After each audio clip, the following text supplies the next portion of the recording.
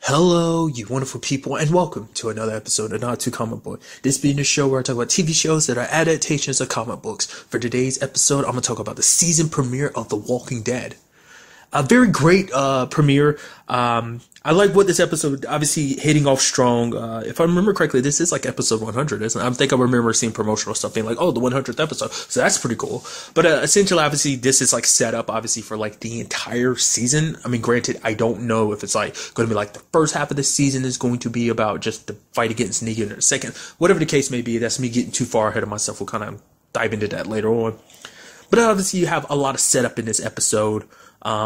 Everyone playing these different little small parts all together, some grand plan to kind of get the ball rolling, because it's just like this episode was a lot of setup for the plan and while also initiating it. An interesting thing that popped up this episode, I'm trying to remember, I don't think he ever did, and that's Rick went to Abraham and Glenn's graves. I don't think he ever went to them at all last season, like at least within the confines of the episode, maybe like in between or something like that we never saw. Maybe he did, but I think this is the first time he's actually visited their graves. I mean, mainly because there was probably no time to really do it, but like I said, there might be some in-between stuff. It's like, oh yeah, he actually visited them here, whatever the case may be. And basically, it's everyone uniting. Obviously, a lot of stuff that was said last season of like, the saviors are basically trying to take everything for themselves, specifically Negan, and trying to shape it in their own way. It's like, we're trying to make this world that, don't be an asshole, essentially. It's like, we're trying to live and survive and make this world for everyone, for our children, for our children's children. This world is kind of is to be shaped for everyone's future, not just shaped to fit our needs, which is what Negan does. He basically shapes the world to fit him. It's like, follow him, be one of his saviors, be like him. I mean, because even when you actually break it down and think about the saviors, it's like, what do they say? We are Negan. So it's like a mindset of like him. Almost a mindset of like, even if he's, I guess I never really thought of it too much, but I guess like when you break it down, like that's Negan's way of being like, I'm forever. So even if you take me out, the idea of me continues on and on. So, I mean, when you actually break it down too, it's kind of almost like a clash of beliefs too. Like kind of a clash for, this isn't about me being Rick and, Alexandria, Hilltop, and the Kingdom, kind of harboring that concept, and we have Negan where it's like, it's all about me. So kind of a clash of those ideals, and obviously Rick being like, yo, I'm gonna kill you, Negan. I need you to know that. I did also like that angle of like, oh, I'm letting everyone here go, even though you people have caused problems in your own way, especially you, Eugene. Eugene tried to explain himself, but like Rick kind of shut him off, because it's like, no matter what, you had opportunities to kind of change things. But I am curious to see what they do with Eugene this season, because it seems like he's not backing down. And at this point, you can't back down anyway, because it's like, it's all or nothing now. Like, everyone is like in this fight, raring to go. So there's no more like, maybe last season would have been his chance. He should have taken the opportunity, but, a combination of being too scared and just, which it's rightfully so. Like, everyone was scared, but the thing is what you do with your fear, and it just sucks that now they're on opposite sides. But he gave everyone a chance. Like, you can run. It's like, Simon, you can run. Dwight, you can run, even though you're technically, we're working with us and everything. So, but he's like, you, Negan, you're dead. And then there's, obviously a big part of their plan, obviously gathering up walkers, which I guess ultimately is kind of a reflection of like, when they first got to because there's a lot of stuff in this episode that seems like I don't know whether homages or reflections of certain things that have come up in the past. Like, for example, them leading all those walkers. That was how season 6 began, because that was like Rick's big plan, like when they got to Alexandria. Did it work? No, the pooch kind of got screwed over.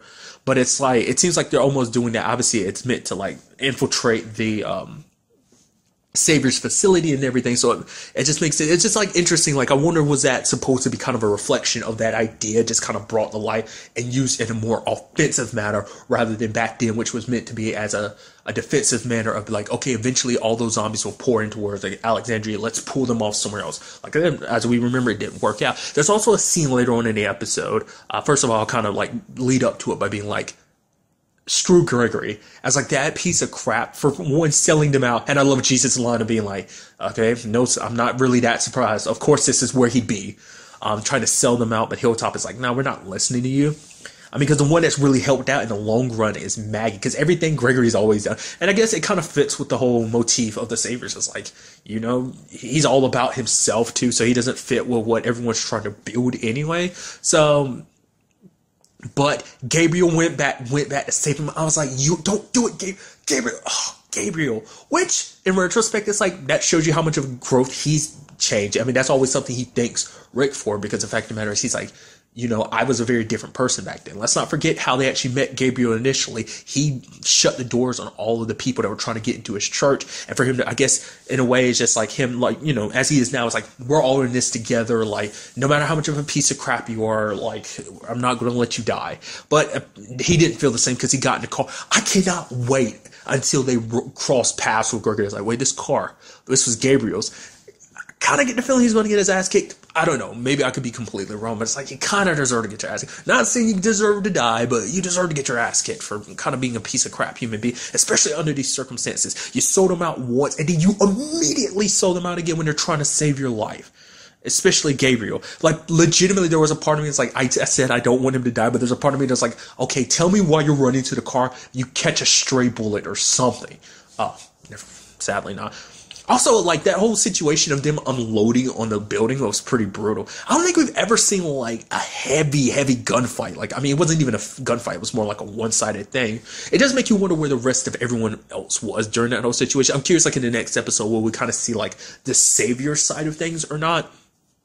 Because it seems like they're the only ones that came up. So I am curious, like, were there actually any people in the facility, or were they somewhere else preparing for an attack, or are they still there but now they're trapped and now they got to find a way around it? Because the only one that's outside during that particular event is Negan, and the fact is that he's there and everything makes me go, I don't know if that, like, it's just like him and his top people are there, and then no, because I feel like if they weren't, Dwight would have also said something, because he set up the whole thing to be like, oh, take out the lookouts. Which that first lookout that kind of got taken out was kind of, it was just kind of like, that's kind of like just the way it was framed too, like him just kind of getting hit and then flipping it and falling forward and flipping it and hitting the ground. It's like, I just like the way that was shot. I was like, oh, that's pretty like impressive how that was. Just me. It's just the one that caught my eye the most. But getting back to what I was saying, because I'm sorry, I got him on a huge tangent, was, interestingly enough, the thing is that Negan and Gabriel are trapped in the, that trailer or vehicle or whatever, together, which, I don't know if I saw that, was it a preview or the, San Diego Comic-Con trailer? I don't remember which one, but, I definitely remember seeing that particular scene, especially in the line of it, like, oh, you're about to shit yourself, aren't you? Which I also love that line of him being like, I know this is like, you know, I'm not trying to, you know, get my people killed because I care about my people, you know, like, this ain't some, like, dick measuring contest, but if it was, we know that I have a bigger dick. You know that. I know that. I hate you, Negan, but I love you at the same time. I love the fact that I hate you. I love to hate you. But the fact is that they're stuck in there together. I was like, oh, that sucks. But at the same time, too, that particular situation, to me, it makes me think about Rick and Negan in season 7's premiere. Like, after he had killed Glenn and Abraham, and was, you know, trying to make a point to Rick. To me, that, like I said, I don't know if they purposely designed it like that, or was that kind of the point of just them being trapped, in particular, surrounded by, like, walkers like that. I don't know, just like someone being, you know, stuck with Negan like that. So I'm curious to see what they do with Gabriel, like, in this particular situation, whether he's going to be held as like a hostage or what. It's still a scenario of like, no matter what, because Rick was like, yeah, he felt bad, but it's like, no matter what.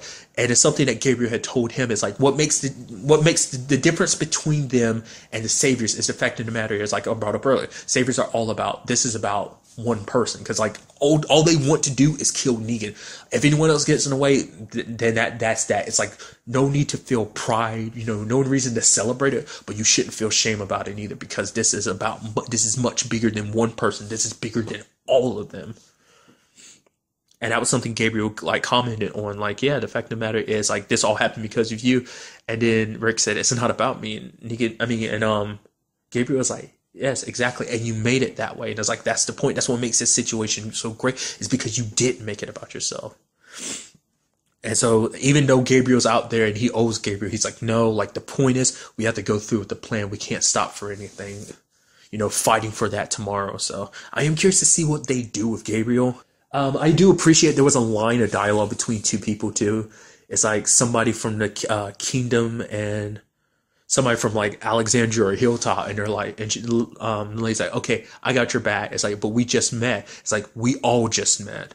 Or am I thinking of someone else? Either way, I like that immediately being like setting the tone of like, yeah, we are strangers. We met each other not that long ago, but the fact of the matter is we're in this together for this fight. That means I got your back, You need someone to cover you. I got you. And I just like that immediate camaraderie that's built up, So I just thought that was just kind of a, it's just a small thing to kind of already like, there's so much heaviness behind it, without getting too deep on it or whatever. But it's just like, just that line of dialogue means so much, And there was also another line of dialogue that came from Carl in this episode that I thought was kind of interesting. Is the fact is that when he came across that dude who wanted food, but Rick scared him off. And while he was walking away, Carl's like, it's not enough. And Rick's like, what is it? And he's like, hope. Now, I didn't know how to interpret that because I feel like that could be interpreted two ways. Either it's like, it's not enough for us just to like hope to win this battle. Like we should have other people here, to help increase our numbers, to increase our odds. It's like nice and dandy to have hope, but we also need to make sure we have the numbers too. So I don't know if it's that or whether it's more like we can have hope for ourselves and stuff, but don't forget about the other people because this is kind of more about like not just about us, that this is about kind of everyone, not just the groups involved, but for everyone going forward in the future in this world we're trying to build, then that we shouldn't forget about the other people to like help them survive. I don't know. Because obviously they've always had their reluctancy about bringing new people into the group and bringing new people in the fold. And that particular guy was like, well, we're in a state of war. And the fact of the matter is that person could have been a spy. But it's just, like, I think it's just kind of like, don't let our pessimistic side, like our negative side kind of outweigh like the good we could do or help other people who could also bring good into the world too, essentially. I don't know. That's probably me reading too much into it. It could be the former, it could be the latter, it could even be both. I don't know. That's just my thoughts on it. That's how I saw it in those two different ways. I mean, arguably, maybe you could say that, like I said, maybe they are one and the same. I don't know. There was also like this thing between Rick and Maggie was basically kind of like, oh yeah, like he's proud of how far she's come because she's leading Hilltop. I mean, obviously, like I used the example earlier, like how like everyone was like, nah, screw you, Gregory, we're backing with Maggie's the one we follow. So she's basically saying like the only reason why she got to this point is because she had like, Rick's leadership to be like, oh yeah, like I've learned from your example, but basically he's like, when it's all said and done, I'm gonna follow you. Which is gonna be interesting if that's the case, like going forward, like Maggie is the one that like kind of takes the lead and stuff like that. I mean, she's proven herself to be a well prepared leader as she's shown with Hilltop. So, and maybe Rick's kind of feeling like, his time to lead isn't over because now like Maggie can lead him in a new direction, where my mindset is. But obviously I've kind of talked around it, but obviously a big part of this too, and obviously me and I'm sure many others went into this knowing about the whole time skip situation. Still hazy on what that represents. I was actually shocked to see we saw it in the first episode because immediately my brain was like, okay, we're not going to see that until like the mid-season finale. And then it's going to be like, okay, then we're going to be living in that time skip zone. But it's like, no, they immediately hit it off the bat of being like, oh, we're kind of showing you that time skip. Now, arguably, it could just be like dreaming of tomorrow. But to me, it's a situation. It seems like it might do like, because I kind of brought it up when I talked about it. It's like, there's a lot of stuff more recently that's come out that's kind of like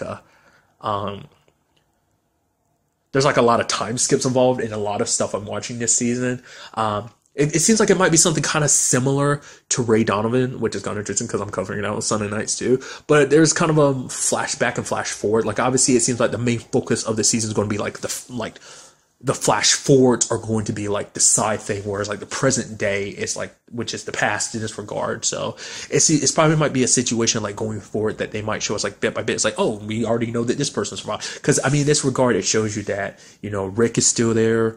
Michonne is there and Carl is there, so might arguably be like, oh, spoiling you that for you, but other people be like, they're kind of like the three main people of the show. It's not like they're going to kill them off, at least not at this point in time. So how far in the future that is, I don't know, but I mean, I'm curious to see, like I said, so it seems like it might be something that they cut back and forth from here and now. Like I said, maybe what I said was right, except it's going to be like, will be 100% in the time skip, like around the mid-season finale. So that might also say like whatever, like no matter what the situation is with the Saviors, whether it's win or lose, I mean, in their mind, it's like no matter what happens, we win because we stood up and we came together and we fought for tomorrow. Like the fact of the matter is we started, like the moment we start tomorrow, it's like no waiting, because I want that life. You want that life. There's no waiting. Like we go after it tomorrow. And the fact is we took that next step tomorrow makes all the difference. That, and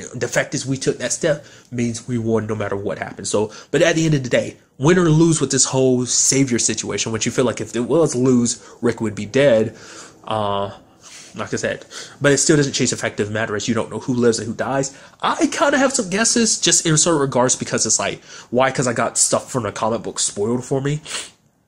And so I can, like, you know, the comic book and the show are obviously very different. I kind of alluded to this last season too. So it's like, it's up in the air being like, well, the fact of the matter is whether they'll follow the comic book in certain regards or not. So like I said, I'm very interested to see what they do with this whole time skip situation. Cause there's also like almost a in-between time skip where you see like Rick kind of like teary eyes and stuff like that. So I can assume that's after like a lot of like, after it's all said and done. Maybe that's at one point during the war where they're on the heavily losing side, or maybe that's him crying after like a tear of relief because Negan's dead and he still lost people on his side, some good people that are important to him, or something. Maybe that's in the near future, maybe that's far enough into the future. Like I said, I'm interested to see what they do in that regard.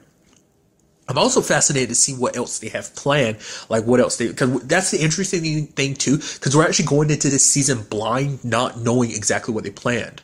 Like you had some ideas when you see them like executing their plan, but you had seen like, okay, we're going to do this, and that. And it's like, no, they start taking out the people in the lookouts. They start gathering those walkers and trailing them towards the Savior's sanctuary. But other than that, it's like we don't really know what they have in mind. We have Michonne and Carl kind of stand back, and Rosita back in Alexandria kind of holding down the fort. So like I said, I'm interested to see what the Saviors have planned, like whether all of them are in the facility, because we know like a lot of their top people got caught up in that trap that Morgan, Carol, Daryl, and Tara were setting up with the car bombs and stuff like that. So also what's going to happen to Dwight, because you know he's their inside man in this whole grand scheme of things. So because it's kind of interesting, because I kind of referenced San Diego Comic-Con trailer, and it's actually kind of applies to everything I'm currently watching. Like everything I saw a Comic-Con trailer for, it's pretty much everything for the first episode, which I guess is kind of cool.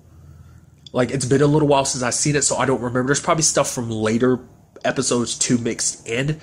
But that's why that whole future thing, like the time skip stuff, kind of caught me off guard, because I was expecting it much later. But it seems like everything from those trailers seems to be pulled directly from the first episode. Maybe I just never really noticed that before now. I guess it's not too more recently that I started watching a lot of TV trailers. I used to not really catch them. I usually catch like previews on TV. So I guess that's why that's kind of something new to me. So. But either way, like I said, a great episode, a great start to the season. Like I said, it's just kind of like we're seeing those early marches of like, you know, the war unfolding going forward. So I don't know, like, you know, obviously people have like their issues with the show when it comes to like up and down time, where there's like episodes where there's not a lot that happens and some episodes where there's a lot to happen. I don't know how it feels like they're setting this season out to be a season of like boom, boom, boom. There's always going to be big movements going down, any episodes going forward. But I mean, ultimately we'll have to see, like either way, whether it's an episode with a lot happening or a little, you know, I always appreciate those episodes when they just take a step back and they're like, okay, let's do some character development. I'm always fine with those episodes too. So I'm interested to see what they have like planned out for this season. So I have not looked or read at anything aside from that San Diego Comic-Con trailer. I've not seen anything else. So, and even then that was like a couple months ago. So I'm very interested, like I said, to see what they have planned for this season. Also, I do apologize if I sound a little weird in this video or whatever, or you know, hopefully I edited out a lot of me like dealing with my snotty nose a little bit during this, but I haven't been feeling the best lately, so I do apologize about the quality of this podcast. Maybe you'll notice a difference, maybe you won't. Maybe it's just all in me just because I'm here recording it, but I can hear it, but nevertheless, that's really all I want to talk about is episode. To the next time we meet, be happy, be safe, live life to the fullest, and enjoy it. Good day and goodbye.